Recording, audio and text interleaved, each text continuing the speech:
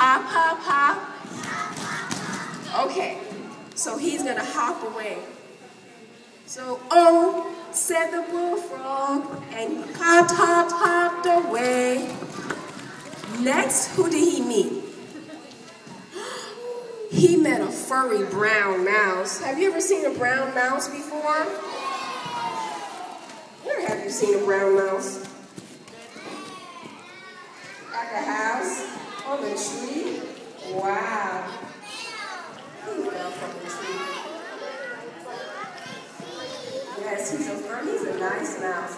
And the bullfrog came to him and he said, "Hi, I'm the wide-mouthed bullfrog, and I eat."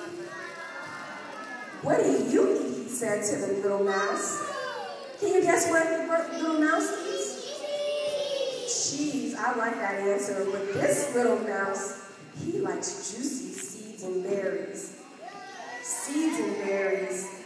Berries are not so bad.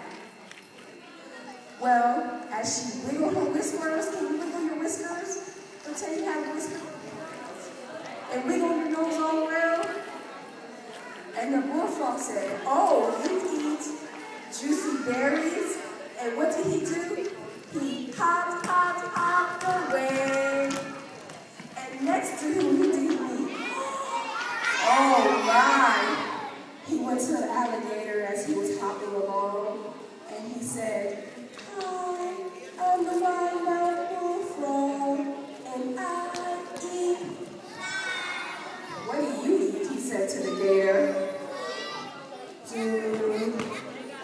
gator said, "I eat delicious wide-mouthed bullfrogs." "Oh my," said the frog. What did he do? He had to get away really quick. Let's hop away. Hop away. He hopped away really, really quick. And he closed his mouth really, really, really small. Can you make your mouth really small? And he said, "Oh, we don't see too many of you around here." And he hopped away. Can you hop, hop, hop away?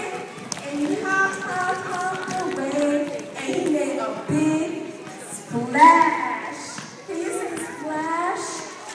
He splashed in the water. Was that a great story? Did you like story time? Well,